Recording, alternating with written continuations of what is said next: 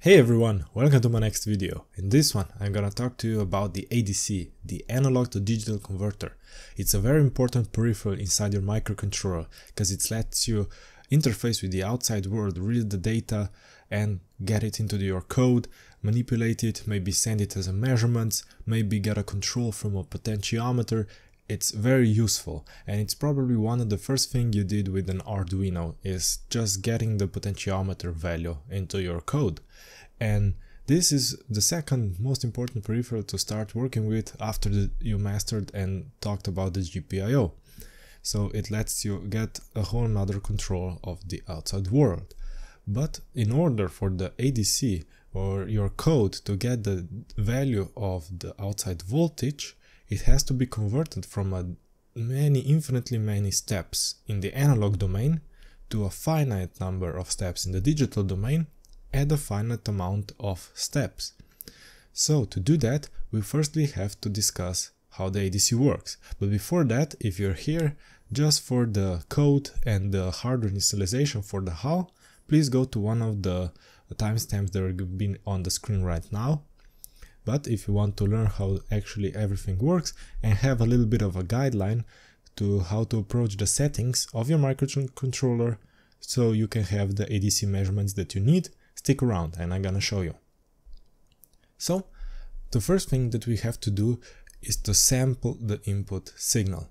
So because you have an infinitely many steps in time, because in between two time periods you can always find a finer one, you have to sample the ADC at some kind of rate.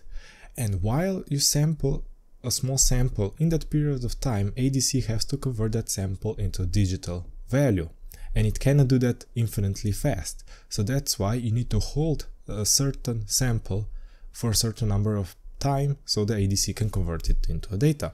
So over here I have this URL and it's a sample and hold. And this is the simplified schematic. So your input signal is over here and the output going to your ADC is over here, and this is inside the ADC. So basically you take an input signal, the analog signal, and you control when it is connected to the input of your ADC. So in this case we connect the input signal and here's a small capacitor that gets charged to the same voltage as the input.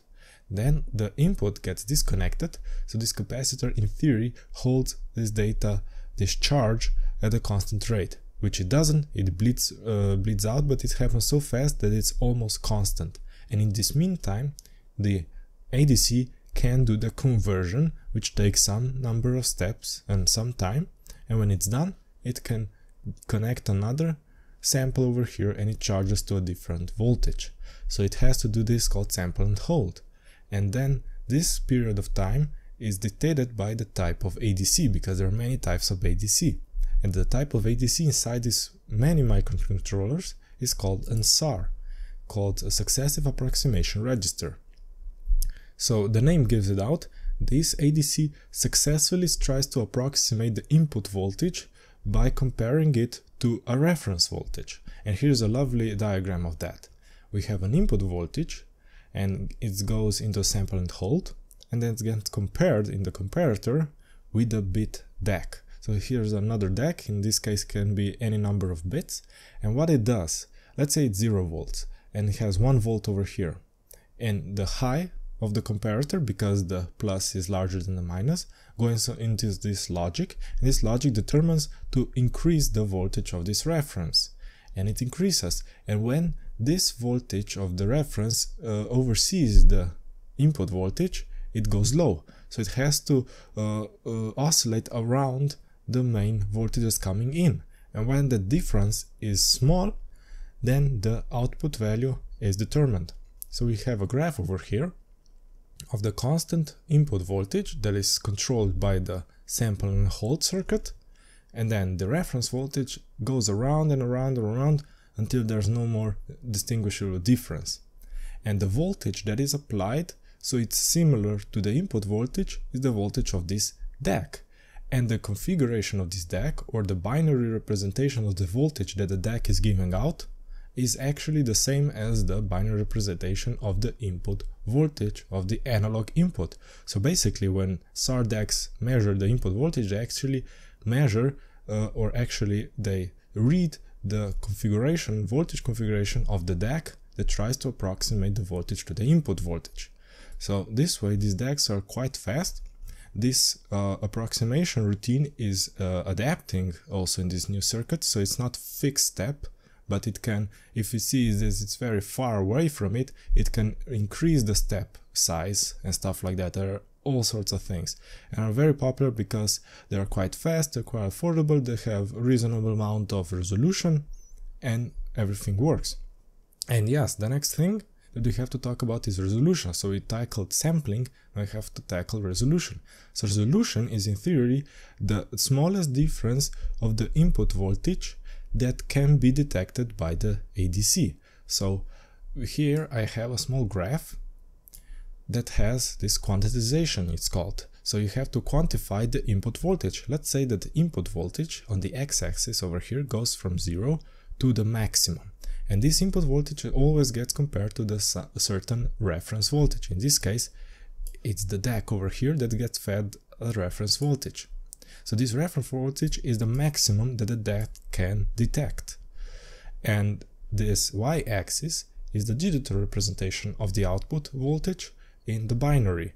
So the number of discrete steps over here and the size of the smallest step divided by the actually the smallest step in the input voltage divided by the smallest step, it's called the resolution. So let's say in here we have 2 to the power of 3 or 8 bits different. So we have 8 different steps for, let's say, 1 volt, if the reference voltage is 1 volt. So the resolution is 1/8 of a volt. So this is over here our different stages. So our input voltage can only be one of this. So that's the principle of quantization. And the more resolution you have, the smaller and the finer the voltage step can be, so your ADC can distinguish different voltages. In our case, we have a 12-bit. And this is very useful because Arduinos normally have 10 bits and 12-bit is 4 times the resolution. So instead of 0 to 1023, you have to remember that the maximum value is the 2 to the power of resolution minus 1 because the 0 is also included as a measurement. And 2 to the power of 12 is 4096, so it goes from 0 to 4095. So we have 4 times as many steps for the same reference voltage. And that's very fine. And the next thing, because of different resolutions, we have sigma delta ADCs. This is another type of the ADC, works differently. So it actually works by oversampling the input signal and creating a frequency, different pulses, and you have to determine the width of those pulses, and that, with the along of Moore theory, gets you the analog voltage described in digital. As you can see here, you can on this analog devices page, you can control by different steps and you can see the output voltage. And the main thing is over here that if you start with small steps, the mean output is very wrong. It's wrong. It's 1 volt input, but we're reading as 2.5 volts. But if you go on and on and on, this value changes. And more loops, it's finer. More loops, it's finer. So in essence, sigma delta have to oversample very much, so it has to take multiple samples so its output voltage can be determined. That's why they're not very fast, as SAR DACs are much faster. And if you want even more faster, there are other ADCs. But the best thing about sigma deltas is that they are very high resolution. Because of this mode, they heavily filter the lower frequency interference. That's why there can be high resolution, but they cannot go very fast.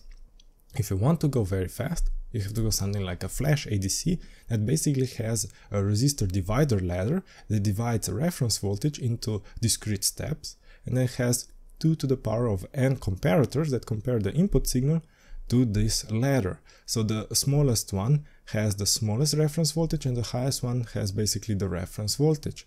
And if the V-in, let's say it's a half of Vref, the bottom half of these comparators are gonna signal the output high. And this is, as you can see, very wasteful because you have to have 2 to the power of n these comparators and these resistors, which do drift, and you have to make them very stable.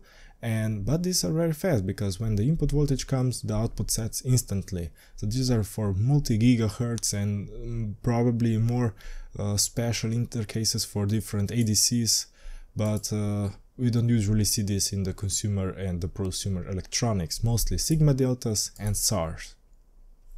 And now that we cover this, let's go to our STM32 reference manual, which you should always have.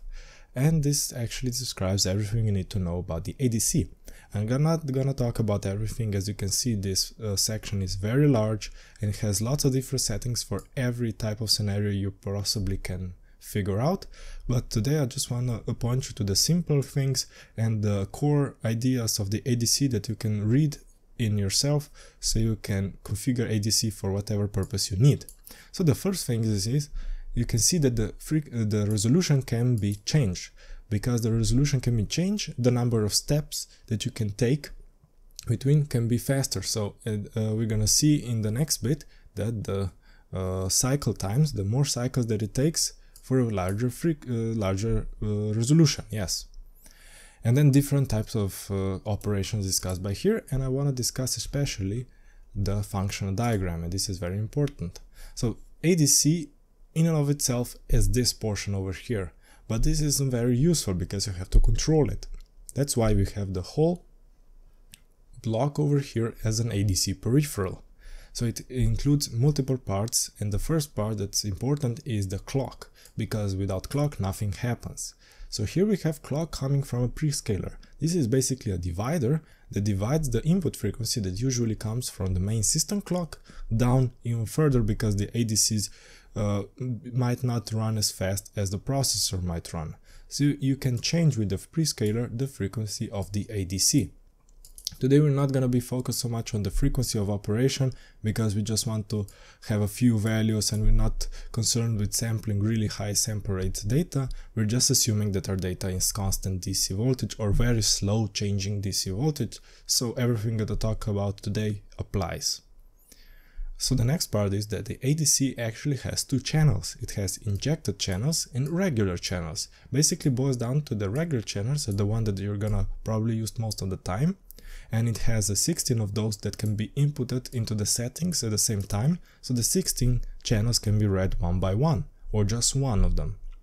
Injected channels, on the other hand, can only have the capacity of 4, but have a higher priority of conversion than the regular channel. So if you're having a regular channel conversion and there's some sort of interrupt or some kind of signal that you need to read from the ADC injected channels, the ADC is gonna start sample this instead of this, and then it's gonna return to this one. So which pins is gonna convert? Well, we have on the left over here. On the left we have all of the inputs for the ADC. Here we can have an analog multiplexer, which is basically an analog switch that upon its setting can let through different signals. Over here we have GPIO signals, and every ADC accepts 16 GPIO inputs, so from 16 different physical pins, and then it has 3 separate internal pin configurations. So the temperature sensor, yes, there is a temperature sensor inside your microcontroller, which is good for a rough estimation of the temperature of the microprocessor if it's not overheating and anything like that. Then we have the Vref, which is connected to the reference voltage inside the ADC, which is separate, and the VBAT, which is one of the supply pins of your microcontroller. And we're gonna have to look at that in the schematic in the next. So all these pins can be selected to go into the regular channel or the injected channel conversion. As I said before, the ADC can go from 0 or the negative definition of the maximum swing to the maximum of the positive swing, and this is determined by the Vref. By default, the Vref is connected to the negative supply, and VREF is connected to the voltage, which is the maximum voltage that the ADC is gonna read to. So if the VREF is 3 volt, the maximum voltage that the ADC can read is 3 volts. If it's 2 volts, it's 2 volts. And this is very useful if you only have channels that are up to a certain voltage. You can lower this VREF, so the ADC has more resolution on the part of the voltage that you need. So if you're reading only maximum of 1 volt signals, it's a waste having a VREF of 3 volts because you have 2 volts left over and the resolution in the 1 volt region is very small. But if you lower the VREF to 1 volt, then the resolution to 1 volt is 3 times as great as up to 3 volts. So this is a very useful thing to keep in mind, and we're gonna see in the schematic how this works. Also, we have a separate supply, the analog supply, for the ADC itself, so the supply for it can be separate from the rest of the microcontroller. It's probably going to be the same 3.3 volts, but it can have much more filtering and stuff like that, so the supply is as quiet as possible, so you can have as little interferences or measurement as possibly. Then on the bottom over here we have the interrupts. So these are the type of signals that can start in conversion of the regular or injected channels. That's why you have 2 halves. You have one multiplexer for the injected channels and one for the regular channels. And the inputs, as you can see, come from different timers and different outputs of the timers. So example, timer 1, channel 1, 2, 3 and channel 2 from the timer 2 and so on. Also, on each of the multiplexer comes an external interrupt. So this comes from an external pin. So let's say you want to start an ADC conversion when a pin goes high. So you can route this over here through the multiplexer, you enable this bit and it goes to the regular channel. So it converts every time it gets an external interrupt. So kinda have automated conversion. And all that data has to go somewhere. It goes to the data register. For the regular conversion, you have only one 16-bit data register for a 12-bit data, so the data is gonna go from the 0th bit to the 12th bit. For the injected data register, you have 4 16-bit, so for every maximum number of conversion, you have its own data register section. And apart from that, you have additional watchdogs and interrupt functionality. So the ADC can be triggered or trigger an interrupt. So let's say if it's end of conversion, you want to trigger something to happen. So let's say if you complete a conversion, you want an LED to light up. So you can trigger an interrupt, so your code goes into the special function that triggers the LED, for example.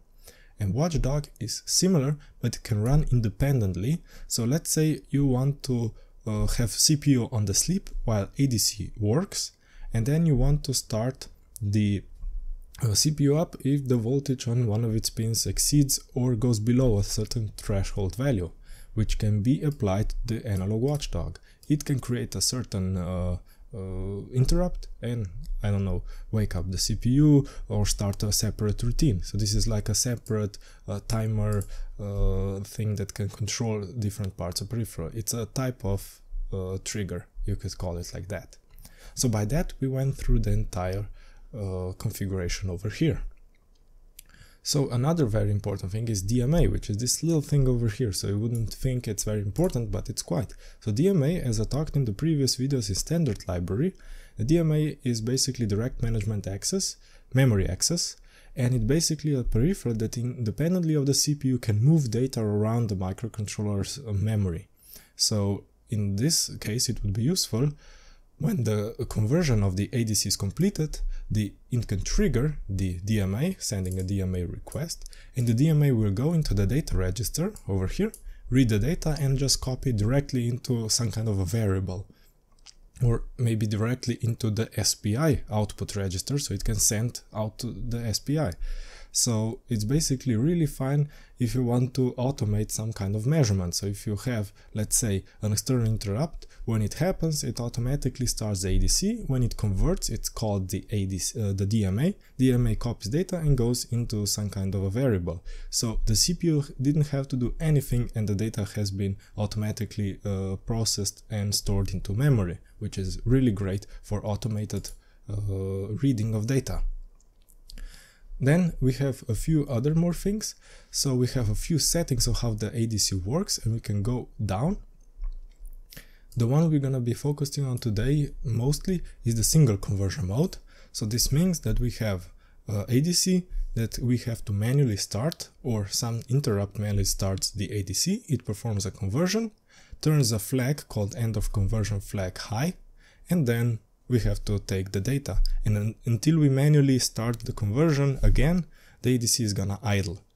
So contrary to that, there's a continuous conversion mode. The continuous conversion mode is gonna keep on converting data. So when it converts the data and starts over, it starts converting again. It's just gonna continuously convert, which can be useful if you just want to continuously convert a certain variables. And you can use this alongside the scan mode, which is down here. And the scan mode basically enables the ADC to scan through all the input channels that we saw before. So if I have an image over here of the block that we saw before, so let's say you have 4 pins on the input. For the input, then the regular channel will convert one after the other, and we will see this later in HAL.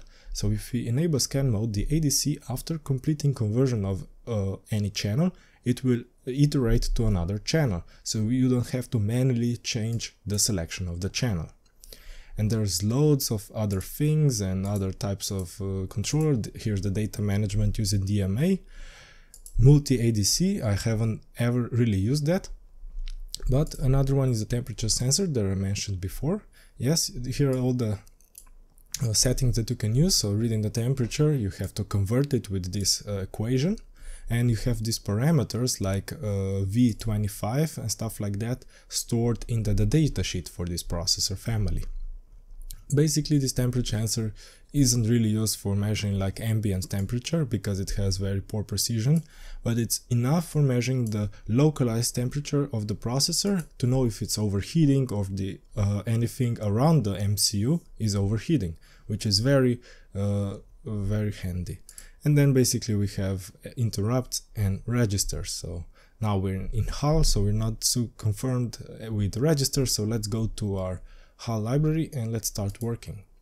So what I have here is a sample project. It's just the clock input and debug lines. That's it. That's all there is. So let's say we want to start measuring ADC. Well, we can just click on any pin and let's see if it has ADC functionality. No. Oh, this is an external interrupt. Nice. Here, no. Here, yes. As we can see, this pin has 3 separate ADCs on input 0. But before we do that, we have to remember that this processor, in my case, is on the STM32F4 discovery board. The pin has to be able to convert the ADC data, because if we have any pull-up or pull-down resistors, the value on the ADC input will be always forced. So we have to make sure that this pin is not connected to anything else. For that, we can go to the schematic for this board. As you can see, this is the page for the processor, and usually the processor is comprised of the I/O pins and stuff like crystals and the supply, voltage supply block over here. So these are the 3.3 volt supply pins that are all over the processor, the negative supply pins, and here are the VBAT, so for the battery connection, VDDA, this is the analog supply, which is, as you can see, from the VDD, which is the 3.3 volt supply for the whole processor, that is passed through an LC network, so it's a low pass filter, so filter any interference and other garbage for VDDA, and same for the VREF. So the reference voltage is, as you can see, for the DC voltage is basically a choke is short, so we have basically 3.3 volt entering the VREF. So we know which is the maximum point because we have to know it later from converting. Regarding the PA0, let's say we want to use the PA0 over here. We have to know if this pin is connected to anything. So let's search for PA0. We have 3 here, and over here we can see this pin is also connected to a push button on this board. Let's see, this push button is connected through this resistor, and if this push button is not switched, it's open contact, and it's going through a 220 kilo ohm resistor to ground, which can be a problem. if you have any signal coming on this pin over here, it's gonna get terminated by roughly 220 kilo ohms to ground, which usually isn't a problem. But for my case, I purposely had a voltage divider over here. So we have a pin to the VDD and another one to the ground. And then this resistor is parallel to another voltage divider resistor, which can create a non-linear response. So you have to really be careful of choosing your pin. So let's choose another one, maybe PA1. And as you can see, the PA1 doesn't go anywhere else. So the PA1 is really suitable for choosing for this particular function. So let's remember that. So for our case, let's choose the PA1. Now let's go to the settings of the ADC. Let's go into analog section into the ADC1. As you can see, the input 1 has been selected. Now let's widen this part and let's have a look at all the settings that are available to us. The first one is the mode, which is in this case forced to be independent mode as for the settings. Next is the clock prescaler, which is that prescaler we talked about of the frequency coming into the ADC. We can leave this as 2. As you can see, here's the resolution. It's automatically selected as 12 bits, which is fine. We want to have as large as resolution as possible. We're not so concerned with the number of clock cycles this resolution consumes, because we have really slow conversions. The data alignment is right aligned, which is right. And the scan conversion mode and the continuous conversion mode are the ones that we looked at before. So if we were to have multiple pins, let's say another one like PA2, going into the input 2, then we need to enable scan conversion mode if you want to ADC to automatically iterate between these two. So we can enable the scan conversion mode. Now we need to increase the number of conversion in the regular channel conversion mode, in this case 2. When we do that and click enter, this is gonna create 2 ranks. So rank is basically a position in the order of ADC conversions, so in which order the ADC will convert different channels, and you can see there's an asterisk because we have to take a look at it. By default, these are all gonna be the first channel that it is, so we have to change this one to the channel 2. So in this case, it's firstly gonna convert channel 1, and then the next time we call the ADC conversion, it's gonna go to the channel 2. And again, channel 1 and channel 2. If you don't want to do that automatically and want to have the control on which channel we convert, we just disable the scan conversion mode and lower this number of conversion to 1. Also, another parameter here is sampling time. This is the time that the ADC uses for converting your data. Now, this is very important because the input capacitor that we looked before in the sampling time, if we change the voltage on the input very rapidly, this voltage on capacitor can increase relatively slowly because it acts like a filter. So, and it can also, if the change is quite fast, a lot of current can draw through the capacitor and it can load the input of your device. So that actually the input impedance of the ADC can lower quite a bit, and if you have a small tiny sensor that cannot give much current, then you shouldn't have large swings in voltage. For that, we can increase the cycle, so longer period of the time the signal is going into the sample and hold circuit, so the input has a time to stabilize beyond its transition.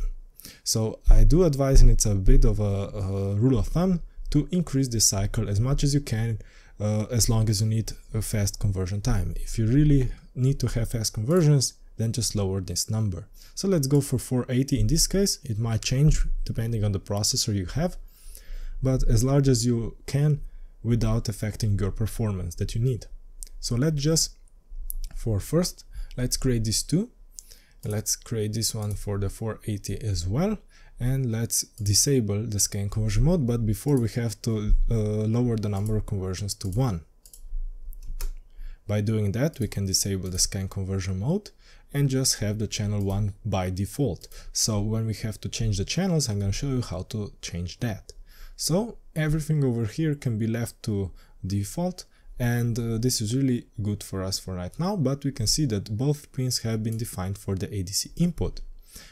In the previous video we looked at the roles of different pins, and you can see by setting them for the analog input, the GPIO mode has been automatically selected as analog mode, so we don't have to do that ourselves. If you want to, you can use user label so you can find your pin later in the code. So for now, let's just save this code and go to actual example. So the first example we're going to do is just read a static voltage on the ADC pin 1. For this example, I have one of those Chinese soil moisture capacitor sensor. I just had them lying around, and it should return value from 1 volt to 2.5 volts, something like that. Now it's on the surface and it's not wet, so let's measure its voltage.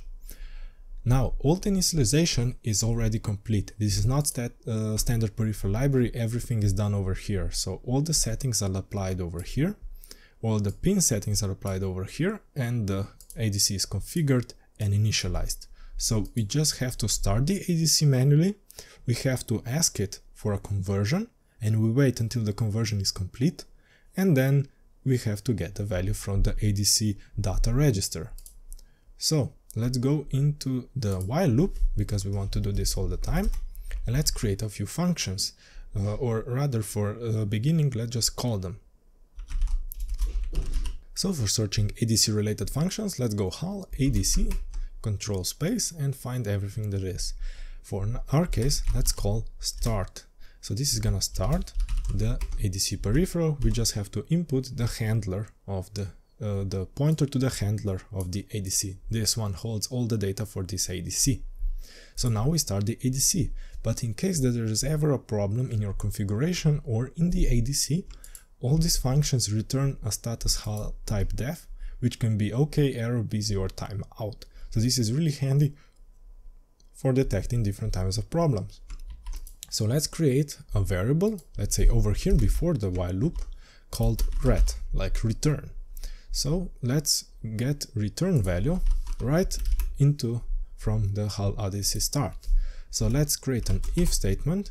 If ret is different from HAL OK, if you want to actually detect which kind of problem was it a timeout or error, then you can create a little more elaborate functions, but for our case we just want to know if the function completed successfully. And let's just call it error handler, which is a function at the bottom of the main over here that you can use for anything. So you can do your own implementation, what you want to do when the function enters. But for my testing and purposes, I always just call this function, so I just know if the if function goes inside of here. Next time, as I said, we have to ask the ADC, like the donkey in the Shrek 2, are we there yet? So is the conversion completed? For that, we use HAL ADC poll for conversion. This is because we have to manually ask the ADC, is their conversion completed? So the first parameter is the ADC handler, and the second one is timeout, and let's just give it 20 milliseconds, which is a lot, but let's say just for the testing purposes enough. And it also returns a HAL status type def, and let's just copy this over here. So again, we have to check if everything is okay. Now either everything is okay or not, we're just gonna take the value from the data register. We just have to, for now, interpret the data if it's correct or not, depending on if the functions have been completed successfully. So let's go for HAL ADC get value and just the HAL ADC1, and this was basically just return the value. As we can see, a 32-bit unsigned integer, but we know that the data register is basically just 16 bits wide, so we can initialize a new variable which is 16-bit high, call ADC val. Let's call it like that. So we return the ADC val, so the value of the data register into the ADC val. Also, you can see, control click by the way, that this function is very simple. It just basically reads from the instance of the data register. And that's all. In here we get the digital representation of voltage. Now let's convert it to volts so we can compare it with what I can measure with my multimeter. So in order to do that, we have to quantize it or reverse quantize it. So when we talked about quantization, we talked about how the voltage gets converted to this digital value.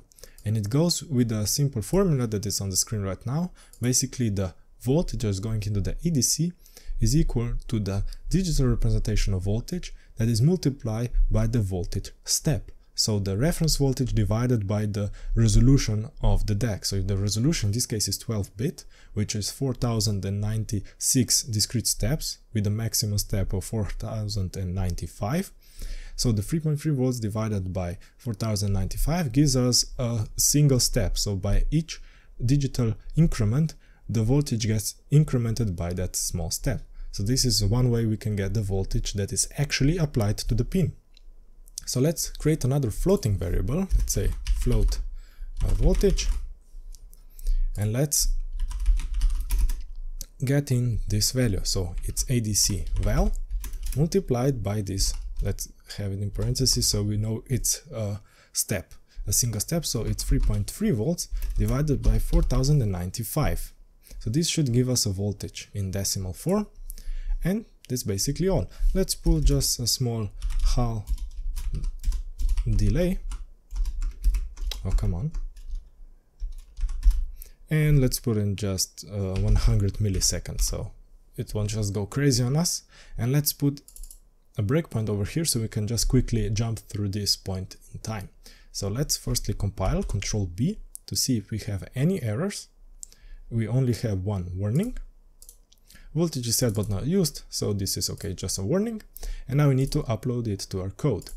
For your case, you probably have your stock ST flash utility and your ST link. So you're gonna use this part over here, and you're gonna add it, and you can leave everything stock. Everything is set up as complete. But in my case, I have a J-Link debugger on here, so I have to use this one. But it's all the same for you. So you're gonna click debug, and it's gonna compile again, upload the code, and start at the main. So let's click F8 or start, resume, and it's gonna go to this point in breakpoint. Let's use F6 to increment line by line. I click the F6 and you can see that the return has returned HAL OK. So this ADC was started successfully.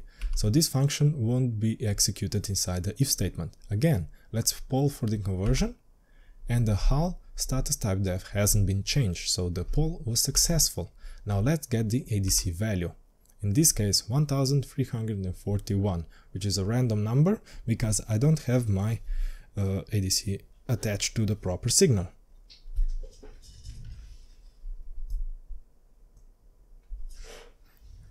Now I have connected my soil moisture sensor onto it, and the next time we go through it we get the proper voltage.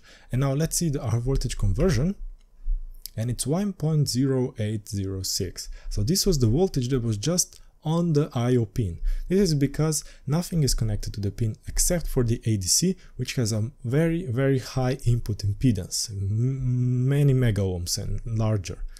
And the stray capacitance and like static charges just built on that pin. So it's important to terminate your pins if you're not using them. But now I have connected it to a proper voltage source. So when we go back, we should get the proper value. So let's go back, start the ADC, no problem. Poll for the conversion, no problem, and get the value, which in this case much more appropriate. And we get the voltage is 3.258 volts. So this is the maximum voltage that is currently on this pin. So to automate this a little bit and create it in a bit of a useful function, let's create another function. This is gonna do exactly that for us in here, so your code doesn't get overwritten when you change the settings over here. So let's create a function that returns a 0 if everything was okay, just like the HAL status type def functions, and anything else if there's an error. And we're gonna practice a little bit of pointers by returning the ADC measured value into the value of the ADC by including a pointer. So let's call an 8-bit return. Let's call it ADC get data. And for input, it's gonna be a 16-bit register of a data because it's only 12-bit maximum, and let's call it data like that. Important to add the asterisk because it will be a pointer. So this is a simple way to get data around on the processor. And the first thing, let's just copy everything we had over here. Let's just copy it over here and remove the delay and remove the voltage because we're gonna do that by ourselves, or you can create another function. It's quite important to me and the stuff that work, that the functions are very one purpose. So one function does a simple task, so you can debug easily. So what we want to do is define again the HAL status type def for the return, because we're gonna use that over here. And then we're gonna do exactly the same. Now, in this case, we can call an error handler, or we can just return the value of the error. In this case, if ADC doesn't start, let's just return 1. And I'm used to returning 0 if everything's okay, because you can have many different numbers, positive integers in this case, that can represent an error. So 1 can represent the ADC start failure, and let's have here return 2 that represents the port conversion failure, so probably a timeout or anything else. You can also return the HAL OK if you want to. So you have to have the return of HAL status type def, something like that. And if everything is okay, the function will come to this point, and at the end it's gonna return 0. So everything is fine, the function exited fine. And in this case we're gonna get the converted value into wherever the pointer to the data points, so asterisk and data.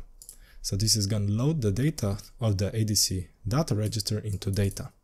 So this function has a really small and simple function, and that's the root of coding. And we can also do another function, which can be void in this type, called ADC to volt. And this will convert the input variable, called again data, to float type called voltage. And it's gonna be also a pointer. And let's create a function that basically does what we did over here. Let's just copy this over here.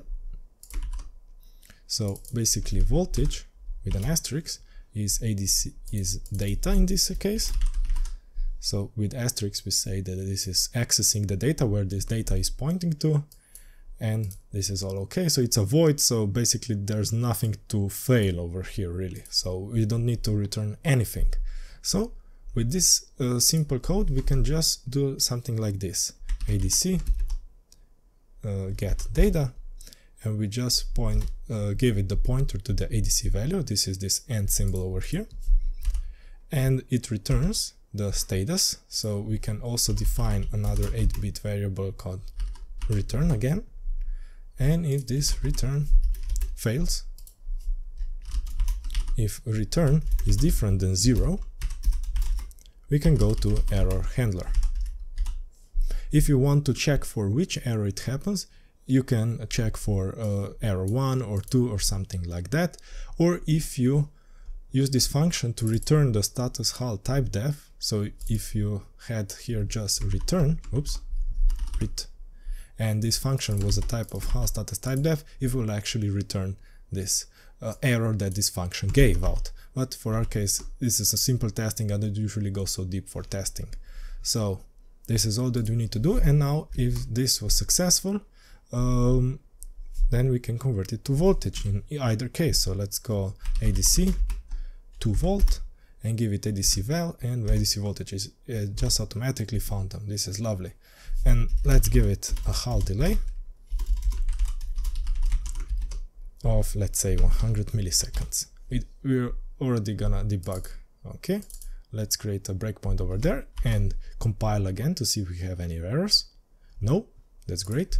So let's go and re-upload. So this button is quite useful because it recompiles, re-uploads and starts the function. So you don't have to terminate it and then again upload it. Let's go remove this one and let's go F8 to this one, and let's see. The value has been written to our register, which is fine. The return was 0, so it was completed successfully, and to voltage it's 3.27 volts. So it works amazingly. Another upgrade that I want to talk to you before I let you go to do your own experimentation is maybe change the pins. We have defined 2 pins, so the pin 1 and pin 2, and how can you create to change those pins? Well, the answer is in the adc.c file, and here's the configurations for the regular channel pin. So we have to configure the channel, rank and sampling time. and have to call this function, and inside this if function, basically if this function fails, then it goes to error handler. So this is a longer version of what we did before. I don't really like this type of writing because you can never see what is going on, so but this is good enough, I guess. So we have to copy this and implement it in our ADC function. So before we do anything, we have to configure the channel that the ADC will be reading. Now, the rank and sampling time can be left to these default values, but the channel has to be some kind of value that has been passed into the function. So we pass an argument to the function to know which channel to read. So what is the name of these channels? Well, when we control click on it, we go to the header file. You can see basically the ADC channel 1 are just macros for 32-bit definitions, and that's all we need to know. So basically the argument is gonna be a 32-bit argument it's called channel. And this channel will go instead of this one over here. So we insert the name of the channel over here, the pointer to our data, and it gets changed over here. Next thing also, we have to define this sconfig on the beginning, so we don't so we have something to write into. So we can do another return over here, free, let's say. So if it failed somehow configuring the ADC channel, it can exit out before doing anything anything over here. So if it fails, there's no point going forward. So then we just have to include another argument in our function over here. So argument should be ADC channel control space, and in this case channel 1 is the one that has my sensor. Let's control B, compile again, and re-upload and restart our function.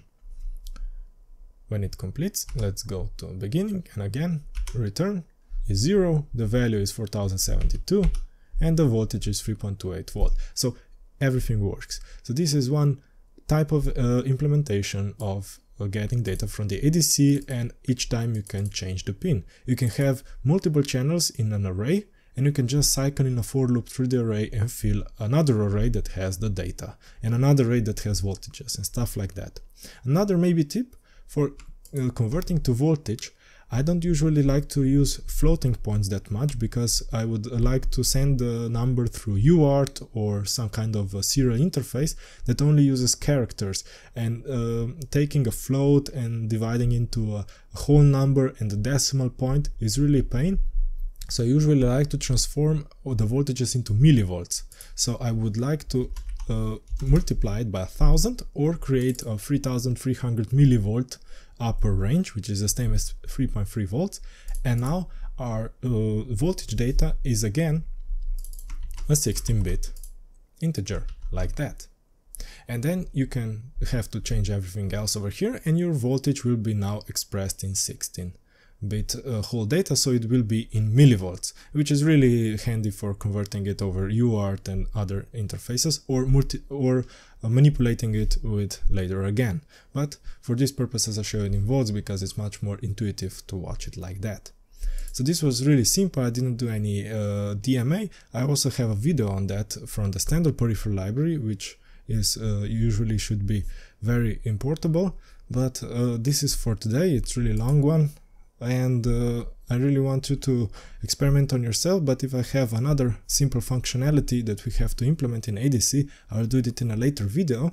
I'm already experimenting with two different ADC, one each external for SPI configuration, and the next one is from I2C. So we're gonna look at how we can use external ADCs with the knowledge we get from the serial interfaces like SPI and I2C. So when we do these introduction videos, then we're gonna do some project videos. Until then, thanks for watching, and if you have any questions, please comment down below, and if I get anything wrong, also comment, and I'll see you next time. Thank you.